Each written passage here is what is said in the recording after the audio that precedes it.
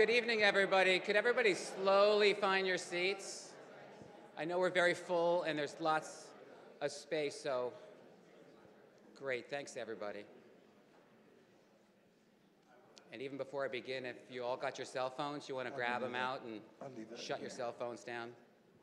Good evening. My name is Mark Basir. I'm the director of the Portland Museum of Art, and on behalf of all my colleagues here at the museum and the Board of Trustees, we are very thankful to have PSA here tonight. To have you all have your meeting here, to have you in our building. We treasure the work you do here in Maine, and I think having Moshe come here for this excellent talk tonight to talk about Portland. The Portland Museum of Art has been part of our past, our present, and in our future, so we're very proud to be the host of this astute, wonderful occasion, all of these wonderful people.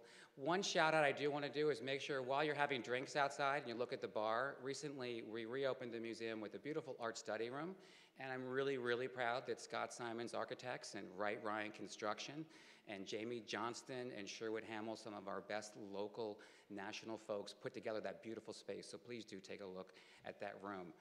And now I'd like to introduce and invite my friend Patrick Costin up to introduce. Thank you so much.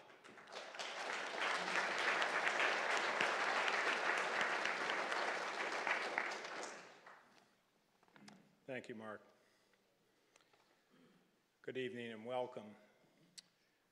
I would like to thank again both the museum, our sponsors, Thornton Tomasetti, Becker Structural Engineering, and East Brown Cow for helping us put together this fabulous event.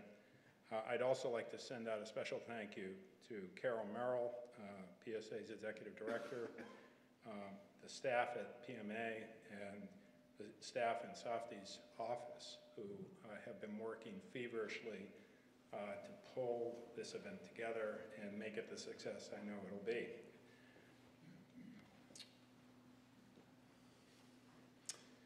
PSA is 10 years old this year. It was founded to strengthen community and fellowship amongst design professionals. A small group of architects 10 years ago came together to advocate for a regulatory environment that supported design excellence. PSA changed its names 3 years ago to invite community engagement in the organization, and I'm proud to see the room full tonight. This reflected our deeper appreciation that architecture is a social art form. It engages the public in ways that other art forms do not. It physically frames our lives and reflects our culture and values. It forms the legacy of our civilization. This fall, PSA partnered with Creative Portland and Grow Smart Maine to host a day-long symposium titled The Challenge of Change. As a participant, two issues stand out for me: community competence and trust. Community competence is a concept that was referenced during the conference by Richard Berenger from the Muskie School, is the ability of a community to manage change successfully. Trust is the foundation upon which it's built. Portland needs to improve in both of these areas. PSA wants to help by organizing events, convening conversations, and bringing information and perspectives that strengthen our community's ability to chart its future. Change is accelerating worldwide. In the 10 years PSA has been around, 800 million more people have joined the planet, the equivalent of adding the population of Germany each year for the past 10 years. Technology is reshaping our understanding of community. What was once local is now a global awareness of our relationship to one another. Human consciousness and social networks are expanding as the internet allows us to communicate in ways never before imagined. Portland is changing as well. After a long period of decline in the 20th century, we are seeing migration, immigration, and economic growth. Our city is poised to become one of the world's great urban centers, in my opinion. it is our chance to shine on the world stage.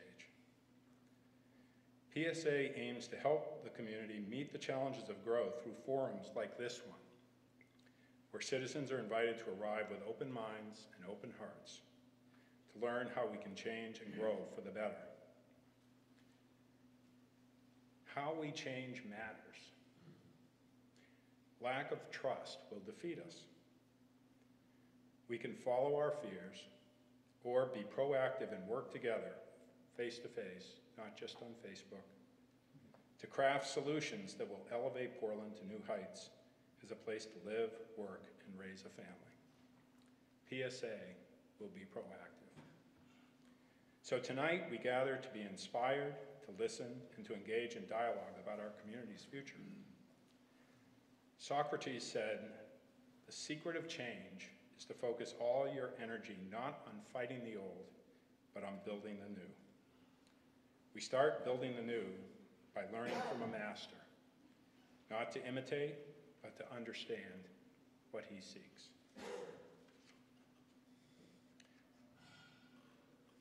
Moshe Safdie is an architect, urban planner, educator, theorist, and author. Over a celebrated 50-year career, Safdie has explored the essential principles of socially responsible design with a distinct visual language. Born in Haifa, Israel in 1938, Safdie graduated from McGill University in 1961 with a degree in architecture. After apprenticing with Louis Kahn, Safdie returned to Montreal to oversee the master plan for the 1967 World Exposition. In 1964, he established his own firm to realize Habitat 67, an adaptation of his undergraduate thesis, which was the central feature of the exposition and a groundbreaking design in the history of architecture. In 1970, Safdie established a Jerusalem branch office, commencing an intense involvement with the rebuilding of Jerusalem. He was responsible for major segments of the restoration of the old city and the reconstruction of the new center, linking the old and new cities. His work in Israel includes the new city of Modain, the Yad Vashem Holocaust Museum, and the Rabin Memorial Center. In 1978, after teaching at Yale, McGill, and Ben-Gurion universities, Safdie relocated his residence and principal office to Boston. He served as director of the urban design program at Harvard University Graduate School of Design from 1978 to 1984, and Ian Woodner Professor of Architecture and Urban Design from 1984 to 1989. In the following decade, he was responsible for the design of 6 of Canada's principal public institutions, including the Quebec Museum of Civilization, the National Gallery of Canada, and Vancouver Library Square. Safdie's projects can be found in North and South America, the Middle East, the developing world, and throughout Asia and Australia, and includes airports, museums, performing arts, libraries, housing, mixed use, and entirely new cities. In the United States, he pioneered the idea of the library as an urban living room, Salt Lake City's public library. The performing arts is a catalyst for urban revitalization, the Kaufman Center for Performing Arts in Kansas City. The museum as a place of celebration and wonder, the Peabody Essex Museum in Massachusetts and the Crystal Bridges Museum of American Art in Arkansas, and numerous projects where mixed use is celebrated as the new public realm.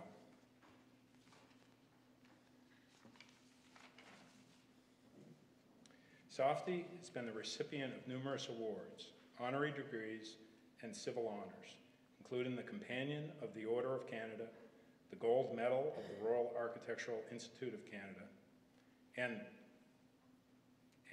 the Gold Medal of the Royal Architectural Institute of Canada, pardon me. He is the author of 5 books and numerous articles on the theory and practice of architecture. Moshe Safdie was awarded the Gold Medal of the American Institute of Architects in 2015. Please join me in warmly welcoming our distinguished guest to Portland.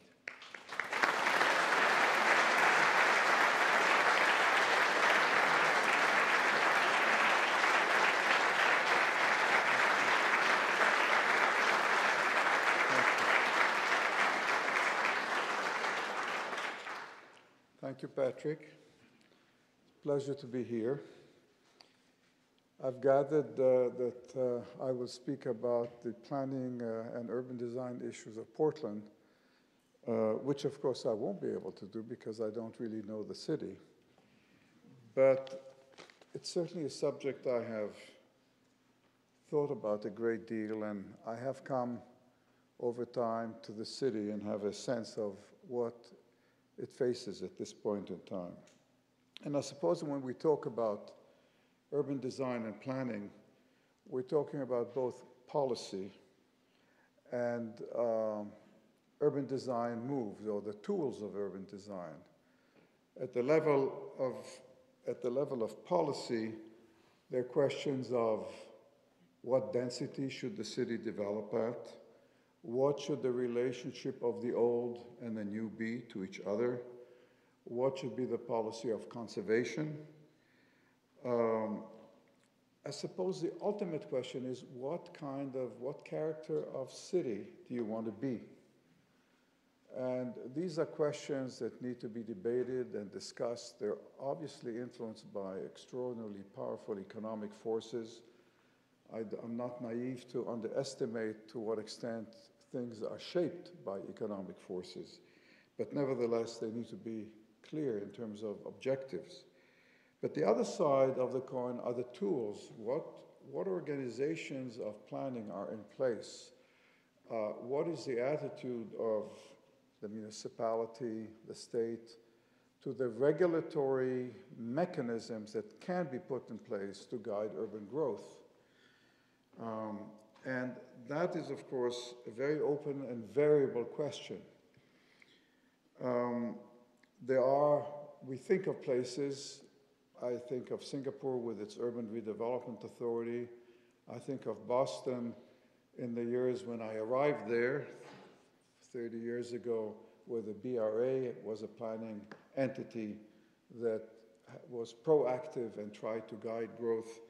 But you also think of the many places where they have pursued the market knows best. I wrote an op-ed page for the Wall Street Journal 2 weeks ago about the densifying of New York and the challenges and issues that raises. And I had a passage in the piece that said, after all those years, it's time now to resurrect the legitimacy and respectability of urban design after all those years of the market knows best. And so, you know, the fact-checking goes on back and forth, and at one point I get a call from the editor himself. And he says, Mr. Safdie, I need to rephrase things here, if you don't mind. We don't like to say, after all these years of the market knows best, you know that we believe in the market, so can we say after many years of regulatory neglect?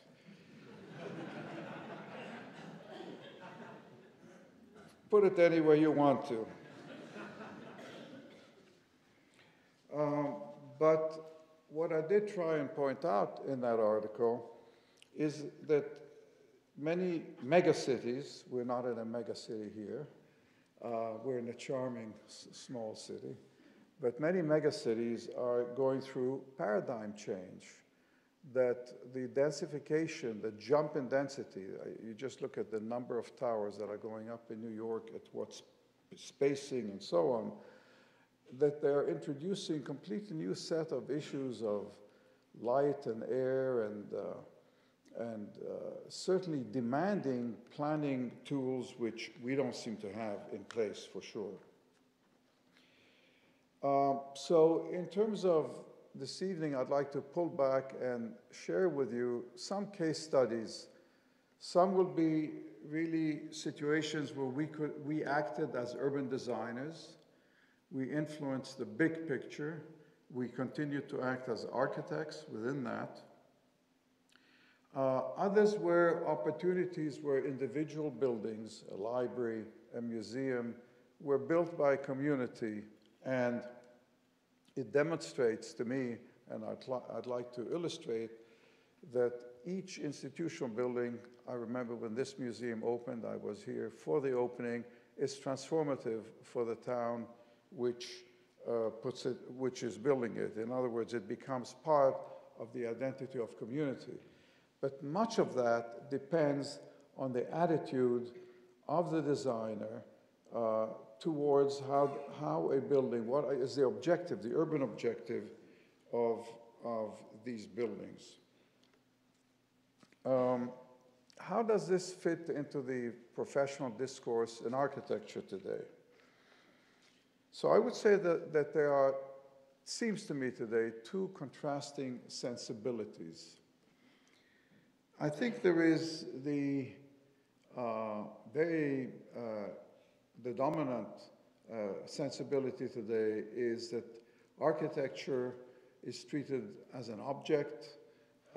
It is the terminology that you hear out there is signature architecture and the wow effect.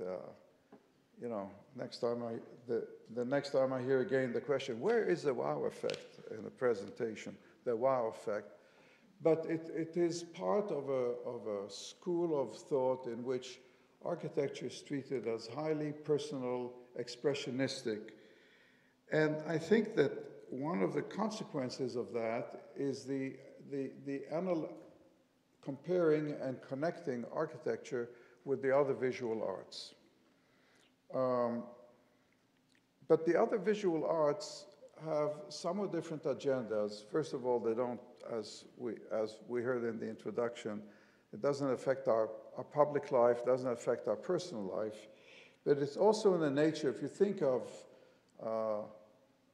Ellsworth Kelly or you think of a Rothko, these are artists who were seeking through their personal language to explore particular themes. They did not relate particularly to place or to materiality or to particular cultural context other than in the broadest sense. But I think as architects, we have no choice but to relate to all of that. So the opposing sensibility in architecture today is first of all to recognize that every time you put up a building, you're affecting a context that exists. It's an intervention into either the urban or the rural situation.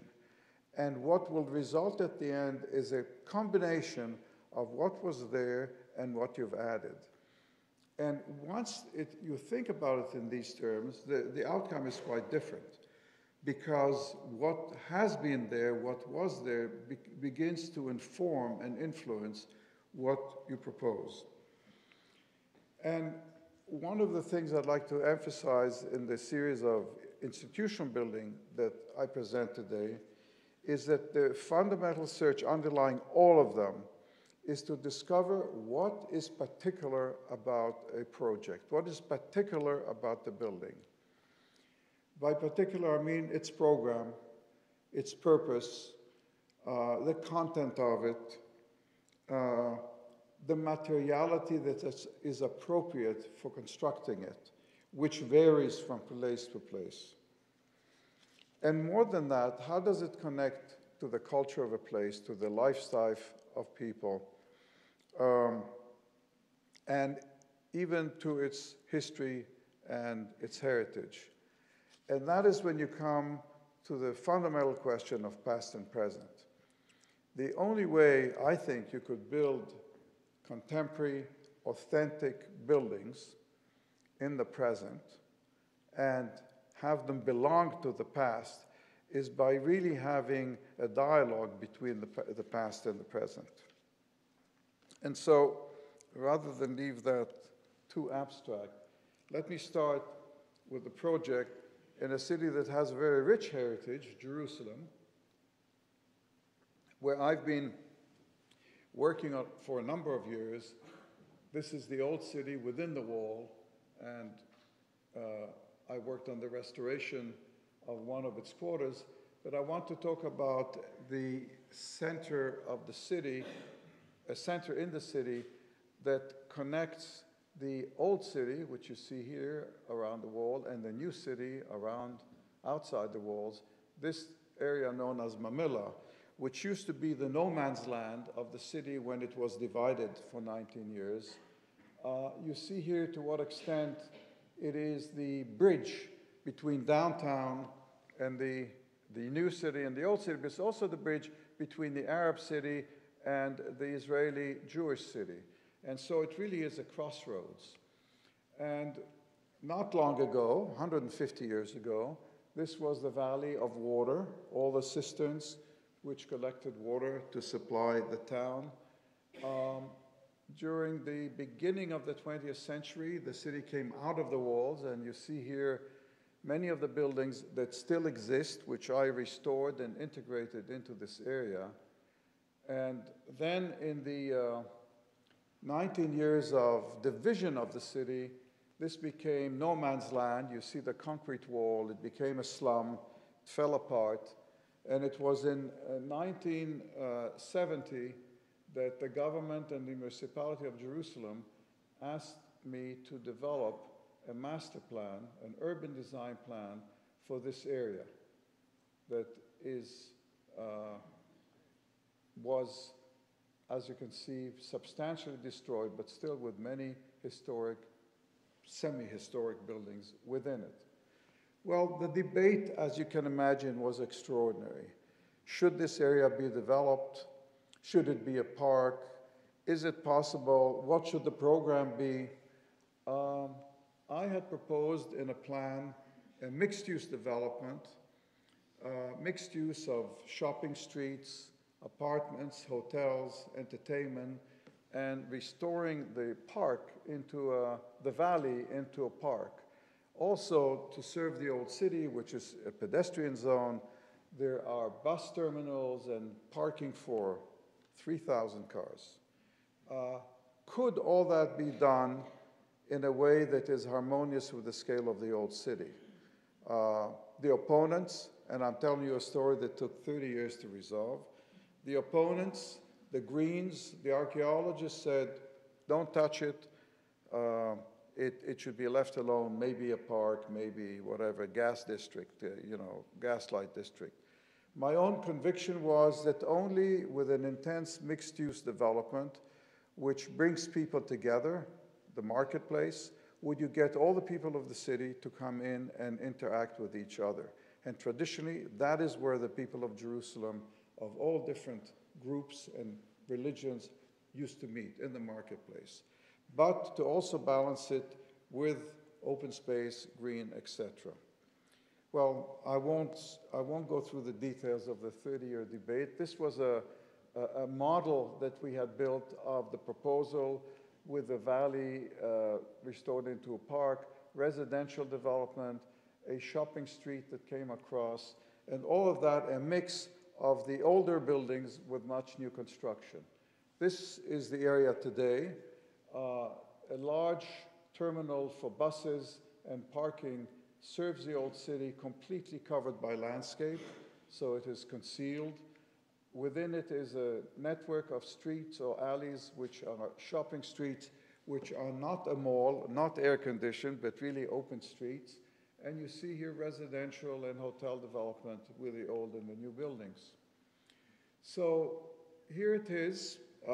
It was completed 5 years ago, so it took 35 years to achieve from beginning to end.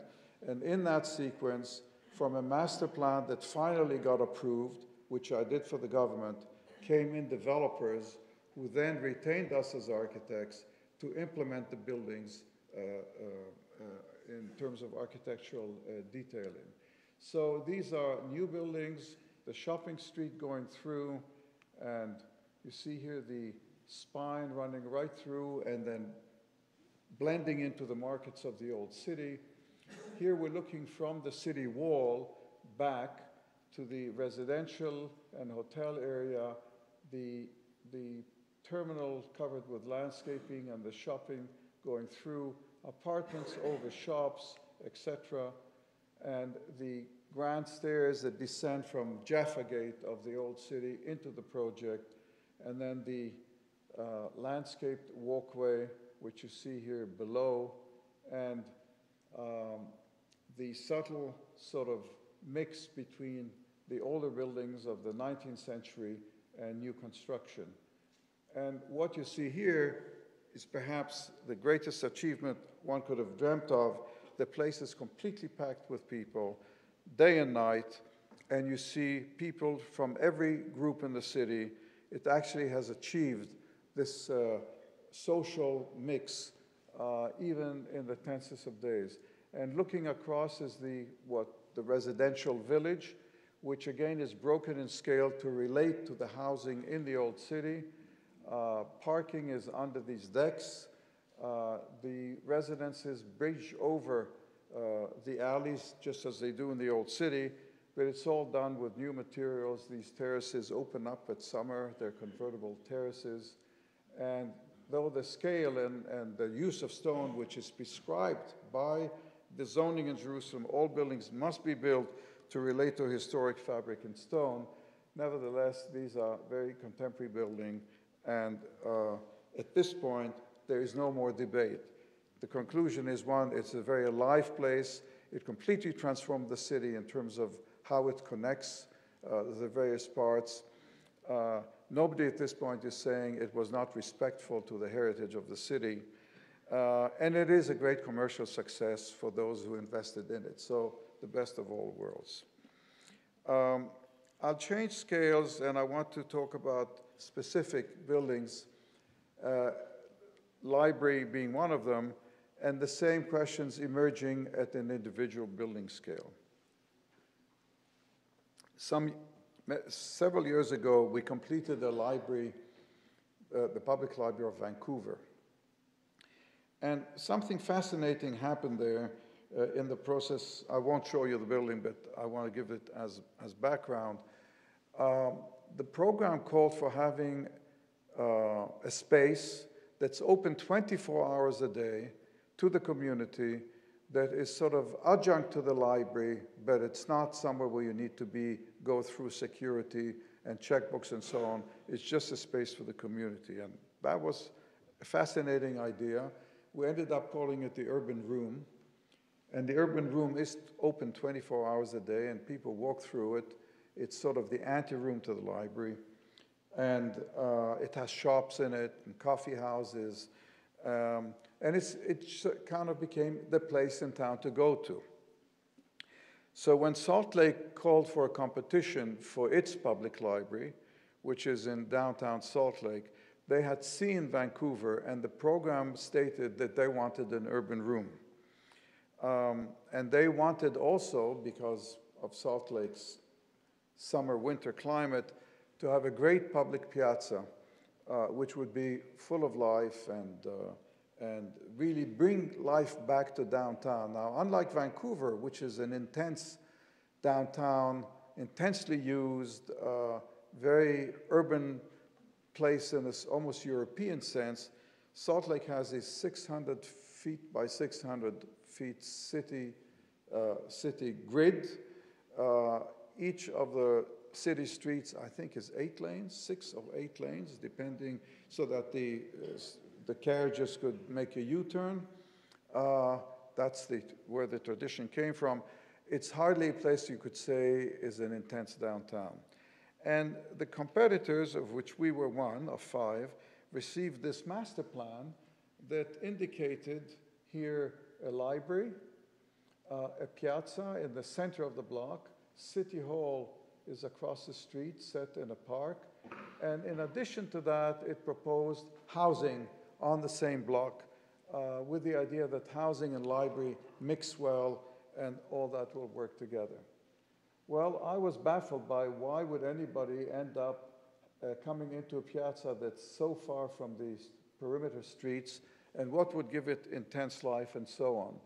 And so in the course of the competition, which was a fascinating one, because we were working during the competition with the library and city staff in workshops to discuss the proposals, each of the architects.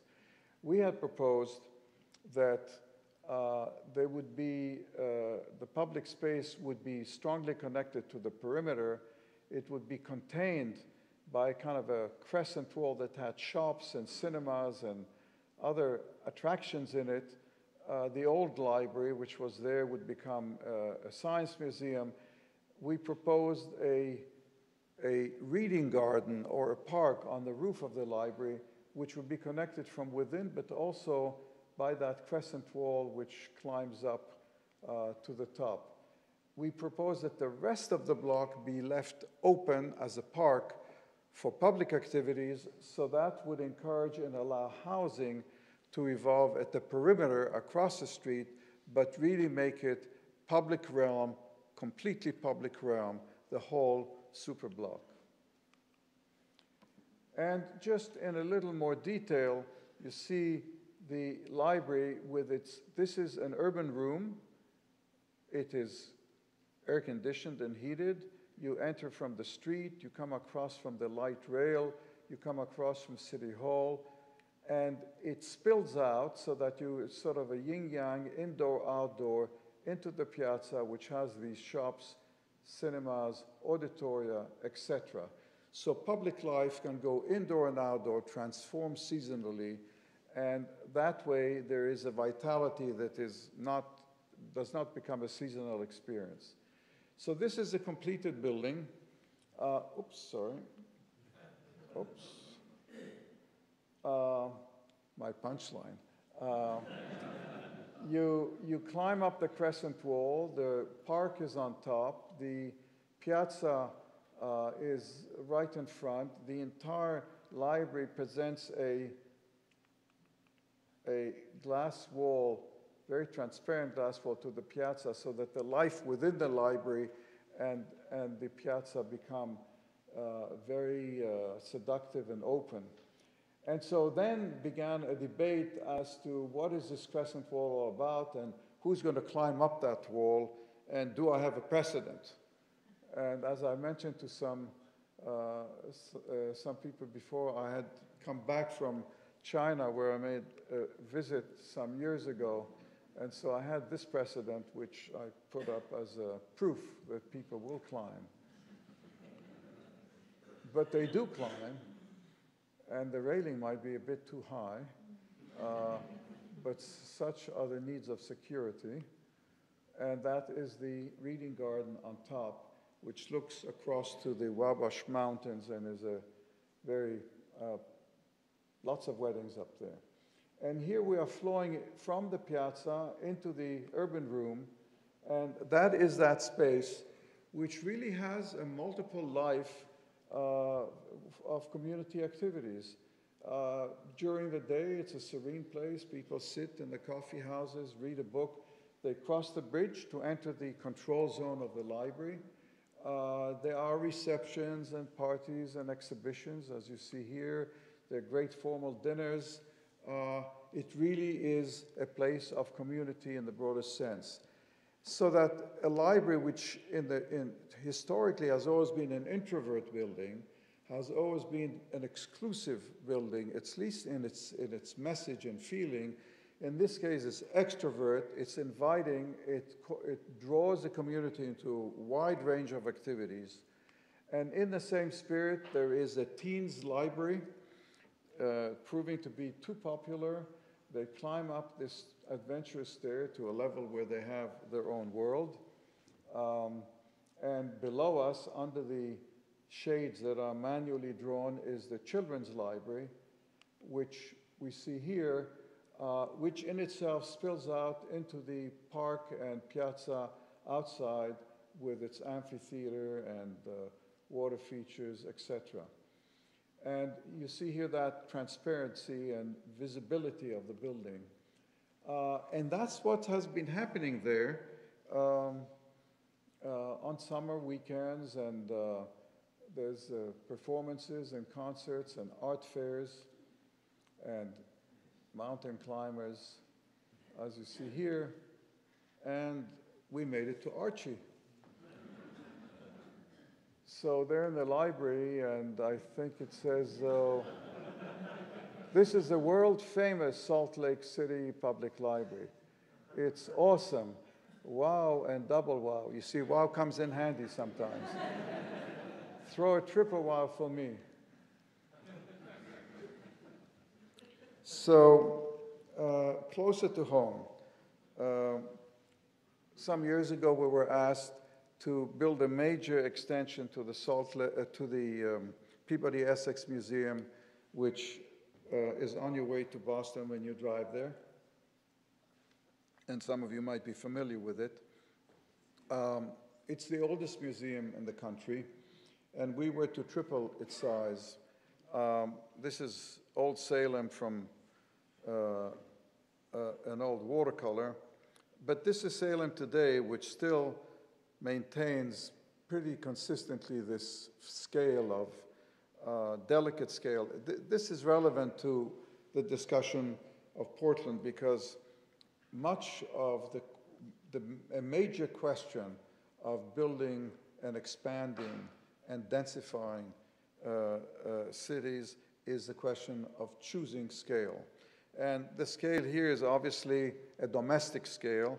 It's not the old federal buildings scale, it's more 19th century, but there it is. So the question was, how do you take 100,000 square feet, major new building, and fit that into this fabric in a way that is respectful of that scale?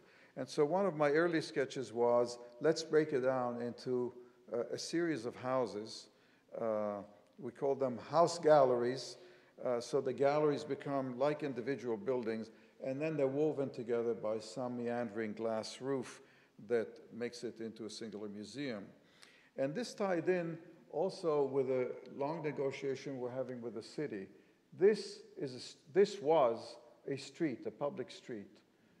The old museum you see here. And as we were talking of expansion, the proposal was that we should jump the street, because otherwise we would have to demolish too much of the old museum. And eventually, in negotiations, it was agreed to have the street become internal Museum Street with two entrances, so you can walk right through. At the same time, it brings you into what we call the Common.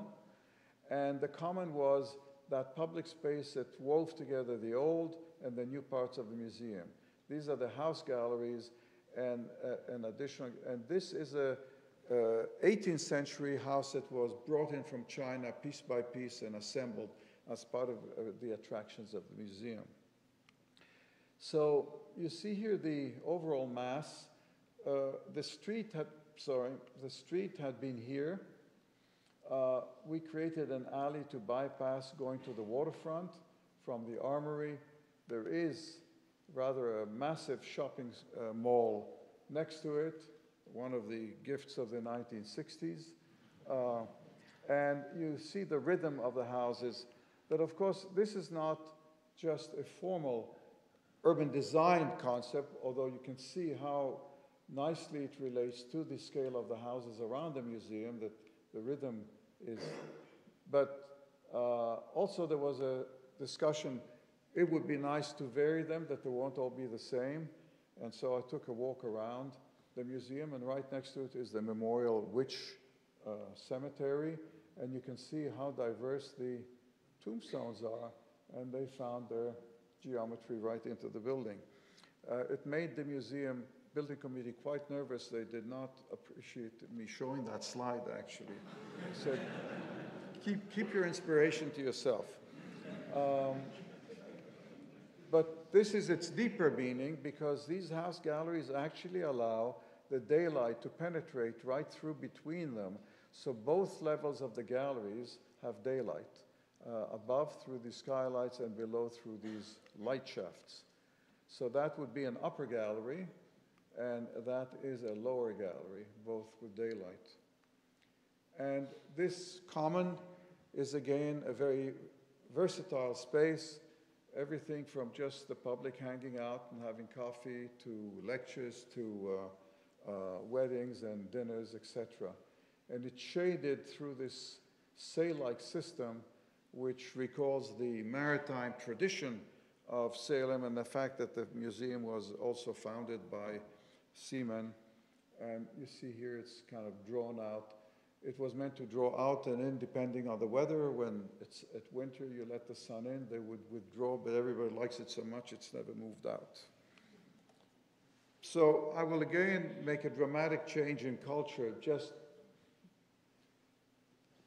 because I think it emphasizes to what extent place becomes a central player in the evolution of a scheme. And the next project is the National Museum of the Sikhs in Punjab in India, and next to the 2 hours by car from Chandigarh, which is the capital of Punjab that was designed by Le Corbusier.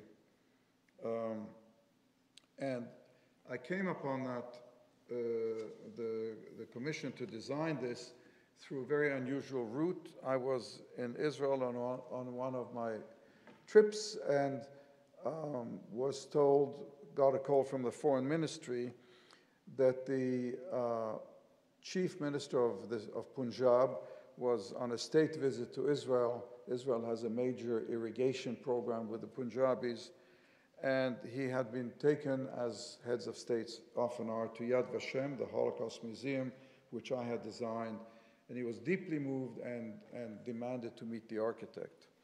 And so I went to see him, and he told me about how deeply moved he was, and that the Sikh people had suffered a great deal, had survived persecution for hundreds of years in India. They're building their National Museum, and he would like me to come and design it. So the architects amongst us know what we go through to get a commission, interviews, competitions, phase 1 and 2, et cetera, et cetera. You're not used to getting a job on a platter. So I was very skeptical, but there was an airline ticket waiting for me, and 2 weeks later, I was in India, and the first visit was to the Golden Temple, which is the sacred, the religious center of the Sikhs. Now, the Sikhs, somewhat like the Jews, are confused about their identity because they are both a religion and a people.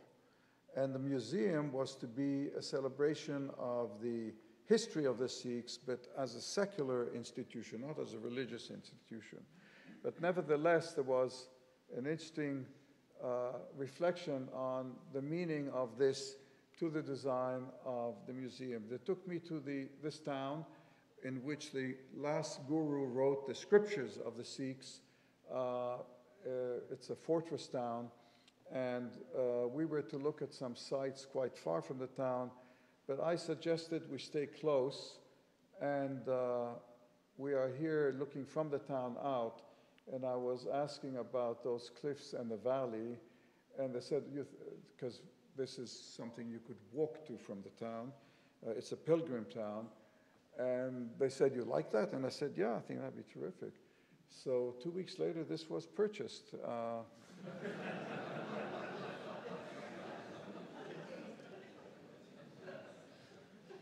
We took the program.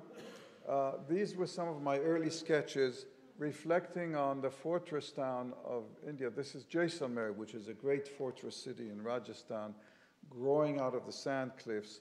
And I was thinking in terms of the Sikh fortress tradition, how the museum could rise out of the sand cliffs on either sides, and the valley could become a water garden, which is so integral part of Sikh culture. And I came back with this model with a historic museum, 2 levels across the water, the auditorium, changing exhibition, and a library connected directly to the town and the temple. A pedestrian bridge coming across with a water garden in the valley by damming the stream and creating a series of ponds. Stainless steel roofs, concrete and stone walls. Then there was a groundbreaking, and 500,000 people showed up. And it's clearly had a very central place in the life of the Sikh community. As you can see here, all great excitement. And then we went back to Boston and started drawing, and I came back still drawing, but they had built a pedestrian bridge. And so things were moving fast. This is the finished building. I think you get a little bit of a feel of the texture of the surrounding with all these temples and fortresses and little town. The water garden, the buildings are extending from downtown, crossing, and the galleries within. We worked with many Indian designers and craftsmen on the exhibitions. We are here walking along the water garden. The restaurant is by the water. And the Himalaya mountains in the background. And this is as you come from the side of the mountains, you see just the walls rising, fortress-like. And the exhibits are all beautifully crafted. This is a 6-story high space where the public ramps up level by level, telling you the full life cycle of rural sea communities and agriculture and so on, all carved out of cardboard and painted. Extraordinary experience. And as often, the public and the exhibits merge into one.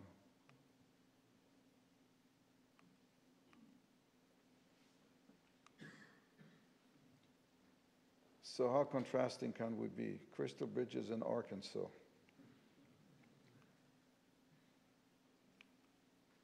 And this is one of the more recent projects where Alice Walton and her family decided that they will build a Museum of American Art, a collection that she's been gathering for some time, in Bentonville, Arkansas, where the family founded Walmart, and which is still the headquarters of Walmart. To give some context, downtown Bentonville, and don't put your hopes up too much about downtown. There is a square, and the little 5 and 10 Walton store, but the town is a suburban dispersal that extends for miles. But abutting town is this family estate where the family house is, and it is the drainage creek with a number of springs, crystal springs being right there, going down towards the north. And so as I walked the site with Alice Walton, the question was, where do we build?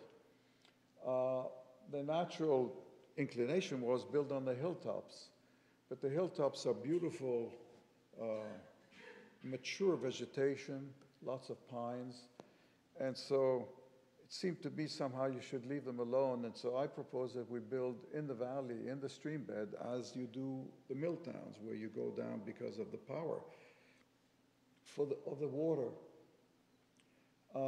and leave the hills alone, and around that, I proposed that we build a couple of dams that would gather the spring water into ponds and build around those ponds.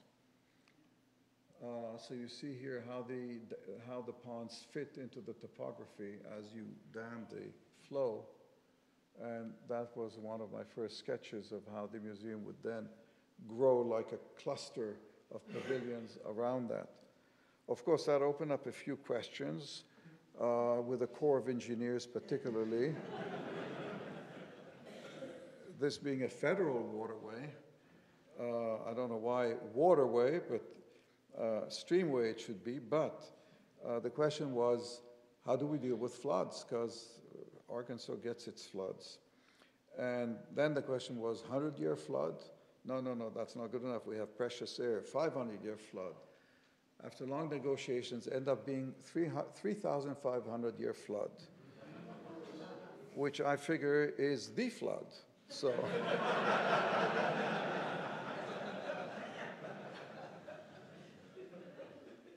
So there it is, built, and just to, again, the Crystal Springs is up there. This is the first dam and the second dam. The buildings themselves are bridges. They actually span across the water from end to end of these buttresses. And these are galleries. This is the social building and restaurant. This is auditorium and all-purpose, curatorial block, library. And everywhere the building connects to nature. And the whole idea was how to experience art and nature simultaneously, so that you are not in a museum and then you go outdoors. And we had visited the Louisiana Museum, which outside Copenhagen, which is one in which there is a real attempt to connect to nature all around it. But Alice also felt this was not a museum, it was a place of community, and that it should draw people of all ages, at all times, something that's actually happened, by providing a whole range of programs beyond just galleries and art, and connecting it to the trails and to the bike paths and so on.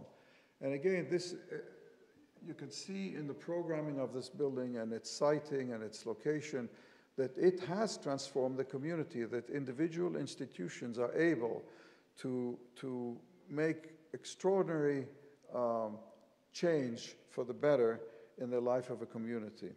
This is a diagram that shows how the structure is entirely in wood, local Arkansas pine, laminated into wood beams, laminated beams, and concrete walls with wood inlay. So all local materials.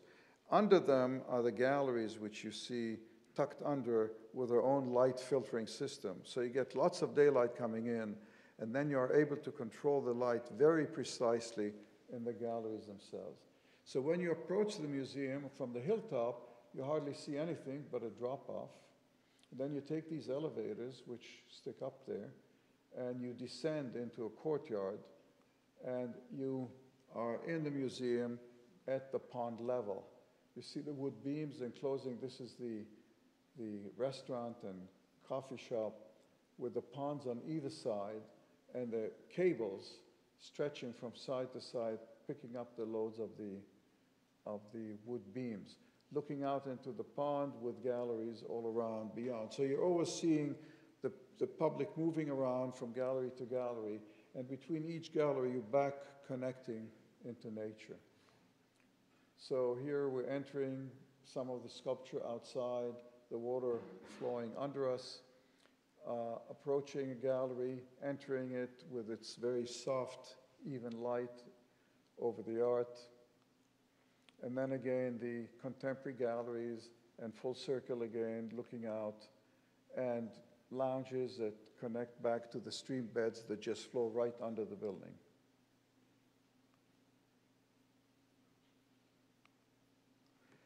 I'm going to change scales and focus on the urban questions that are what I call mega scale in mega cities, which has been mostly what's been preoccupying our practice in the last 10 years. Mostly in projects in China, India, Singapore, more recently Sri Lanka, in cities that are,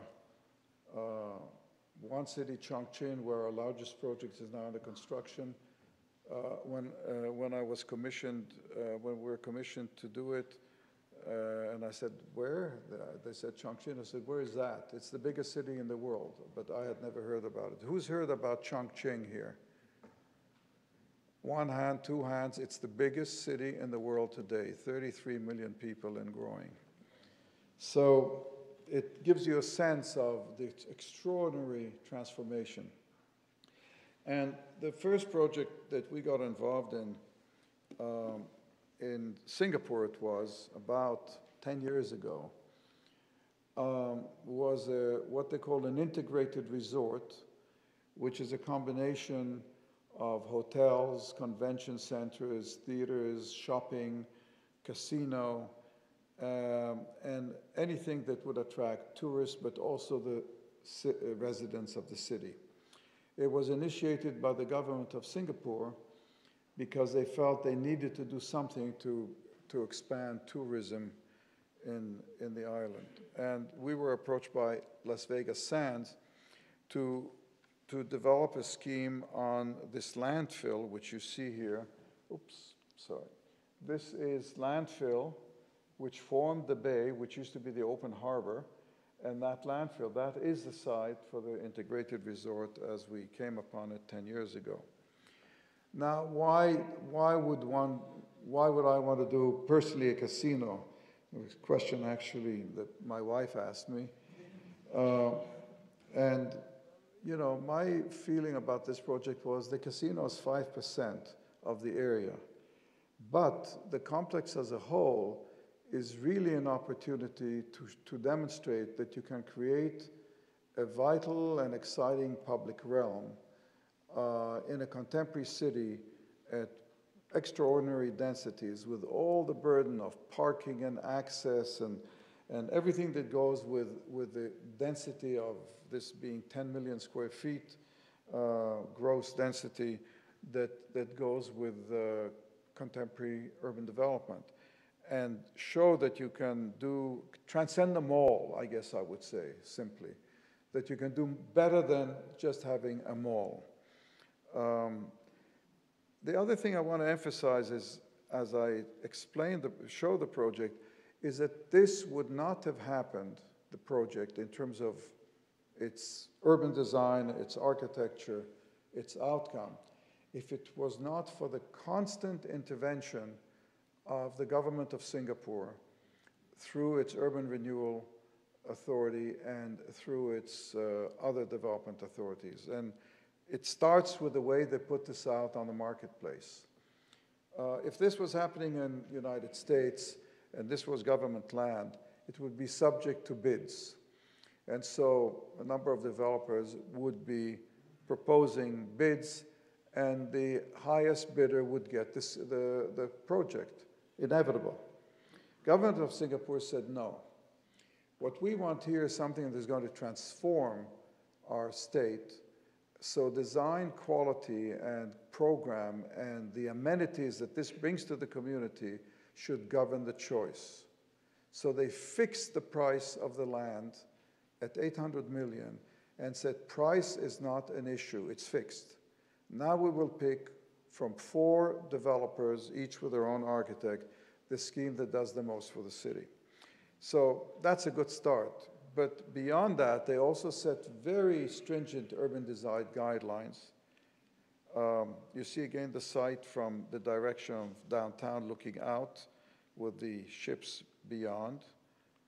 And it began with this diagram that said that this newly formed basin and the Singapore River that descends into it would become one continuous public promenade, which links everywhere and which would be the spine of recreational life for the downtown area of Singapore. And all this water was cleaned up and made into actually a water reservoir by damming it over there as it went down to sea. And in addition to that, they requested view corridors that would penetrate the project so that it would not form a barrier to the water from the future development behind it. So these guidelines, as well as the method of selection, were all things they put in place. Once they chose a design, which happy to say was ours, they then policed it through monthly reviews of the plans. And if the developer tried to switch things around and not deliver on some of the goodies they promised, which they did from time to time, they were down on them saying, you had promised that, we had said that, we had controlled that. So this is really the result, successful result of public-private partnership, as the lingo likes to call it. So this is the finished building. Complex is a better word, but I'll take you through the parts. Since they asked for the promenade to run across on the water edge, we decided that we would take our own commercial spine, which has shops and the theaters, and it's sort of, I call it the cardo, like at a Roman city, the main city spine, and integrate it so that we create an indoor-outdoor space. Rather than have a mall, which is internalized and completely cut off from the city, we said, let's make it indoor-outdoor. People can move in and out depending on the weather, daytime, nighttime. Everybody goes outdoor in Singapore at night. And that then connects. So it's not internalized, it's an extension of the movement system of the city. And so this kind of invention of indoor-outdoor then became the key, so that you had the outdoor promenade and the water, and then you had several levels of shopping and restaurants and convention looking across. This connected to the subway, this connected to parking, this connected to the water, everything connecting in all directions. And you can see it here. This is the finished building with the outdoor waterfront with this great event space that can seat thousands. These crystal pavilions with shops in the water floating, a museum of art science, which was this cultural contribution to the program, theaters, casino, convention center, the hotels, and every level then with its outdoor public spaces, all this being public outdoor promenade on the 5th level, and as you will see, a sky park of 2.5 acres on top of the hotels. So again, in layers, the promenade outdoors with its cafes and shops along it, facing the water. And you see here, it's wood deck, the museum, the crystal pavilions. This is at night when there are events and shows and thousands hang out there. Then the indoor part, which moves in and out, so you can always go outside, inside, cutting across at multiple levels. And the diagram that shows how park space occurs at every level of the project, and all of it public and accessible. So I would say all these moves mitigate density. They reinforce the quality of public life. None of it is privatized in the way that many projects are. The hotels too, from the entrance of the hotel, which you see here, there is a continuous spine that runs across, which is open to the public at all times. So this spine of multi-level atria is really a public street. Then the entire west facade, east facade of the building is planted as it extends upwards. And the Sky Park was born out of a moment in which we said, how are we going to resolve the absence of generous public space which an integrated resort needs to have, swimming pools and jogging paths and observatory and so on. And so at one point, the idea was, well, why don't we build it on top? It took some convincing, all the way from the dismissal that Asians don't swim. Well, it's so crowded up there. We wish we got 5 cents for every photograph taken. It's just become a destination. But it is both private in terms of serving the hotel, but with a major public observatory.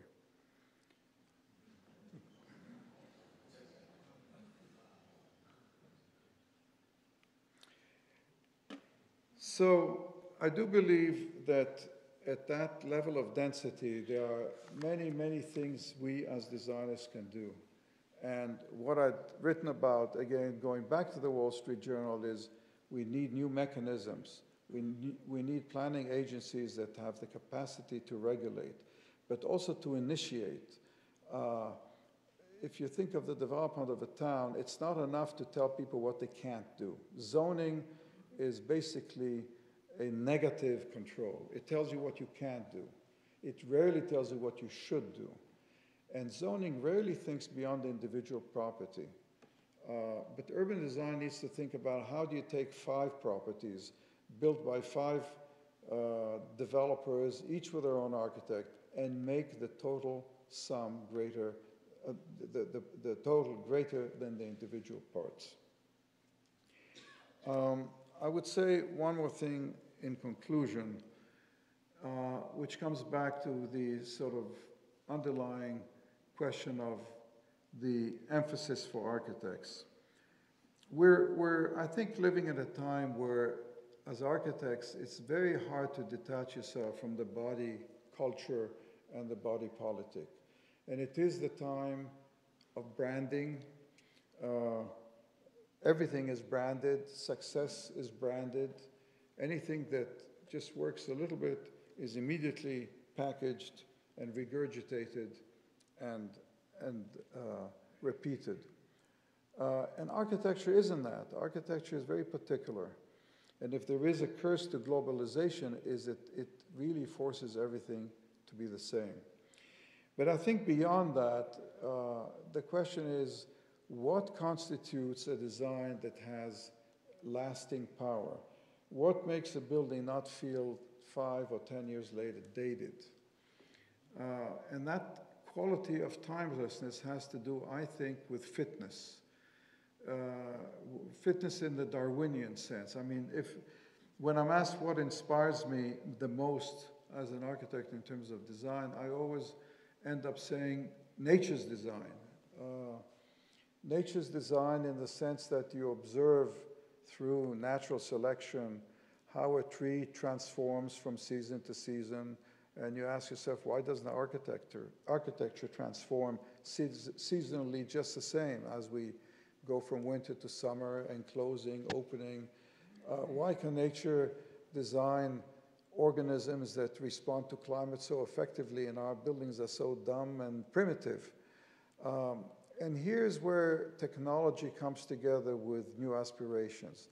Because we think of technology as a facilitator of computation, of drawing. Architects are using computers quite effectively to design complicated buildings. But actually, this whole new technology, not only of computing, but manufacturing, can get us to be designing things much more organic, much more closer to the way nature develops materials, so that they become much more responsive to our needs. And I think out of this will emerge a very exciting new architecture which has a sense of beauty that anything with fitness in nature always has. And so I think that if we seek fitness and if we try and respond to program in a very cohesive and comprehensive way, we will achieve beauty that we so much seek to achieve. Thank you very much.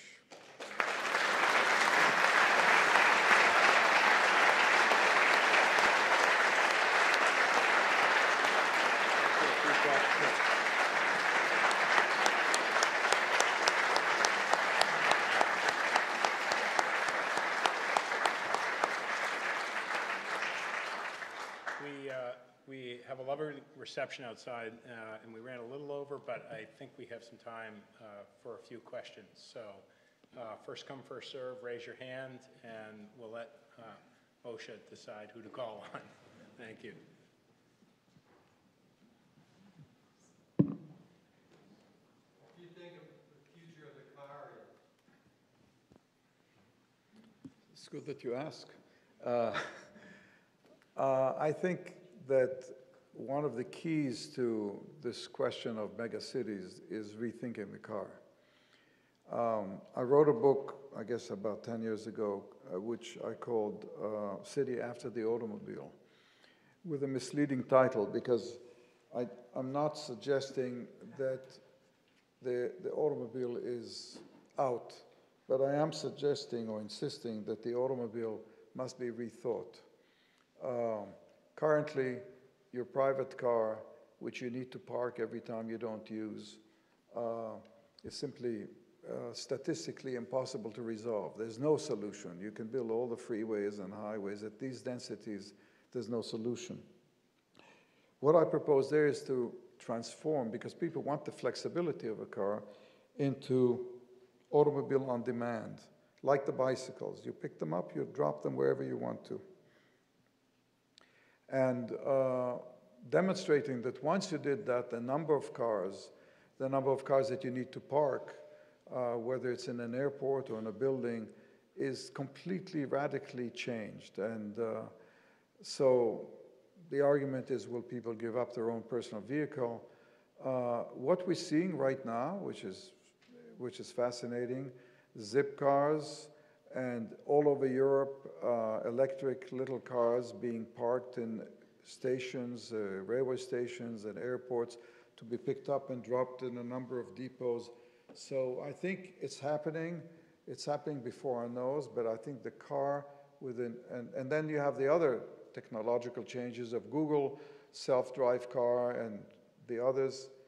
Between that and automobile on demand, I think within 10, 15 years, the whole vehicle car business is going to be transformed radically. It's happening fast now.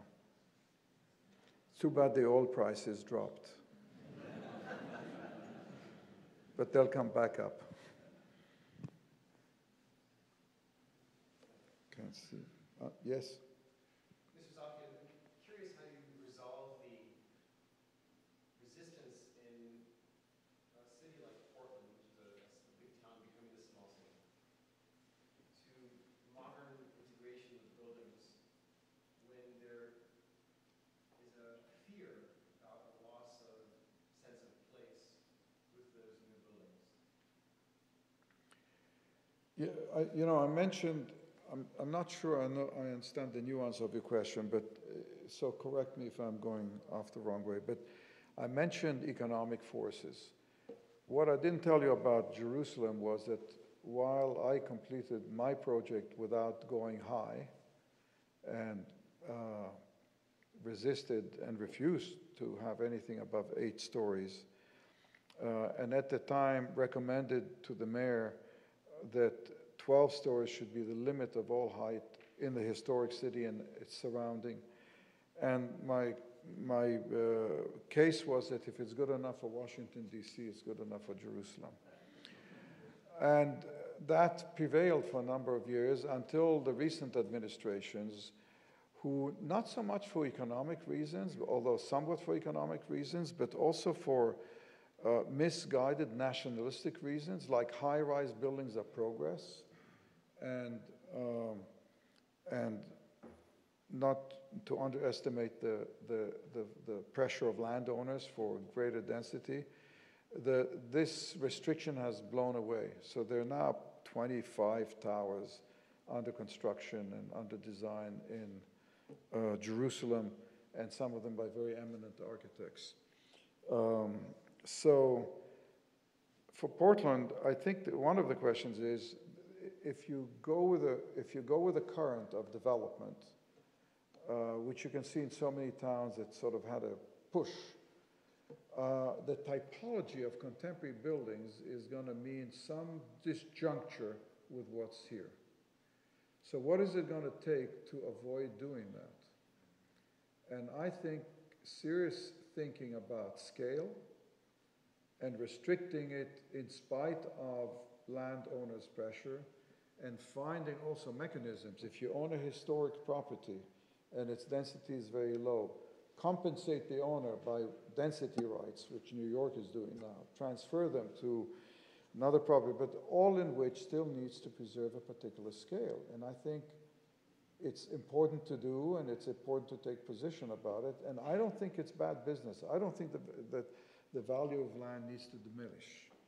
I think that one can demonstrate the workability of it from the economic real estate perspective, as long as it's clear. It's when there is ambiguity that you get people challenging the zoning and changing the zoning and the corruption that goes around it. But in a place that is essentially law and order, it should be possible to do.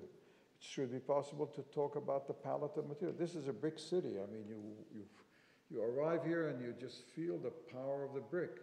Now, I'm not saying every building needs to be brick in the future, but one needs to recognize that there are certain qualities that you want to preserve. Then if there is, a giant office park that needs to be built, it can be located in a way that, in a place that's not in the middle of the harbor. It's, again, planning and urban design. So good luck.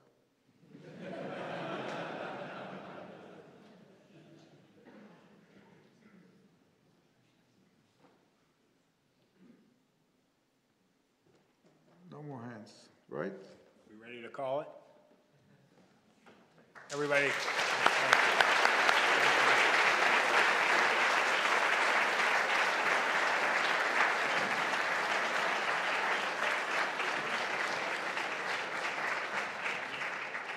I want to thank everybody for coming, and please enjoy the food and drinks outside, and continue the conversation in the community. Thank you. From the others.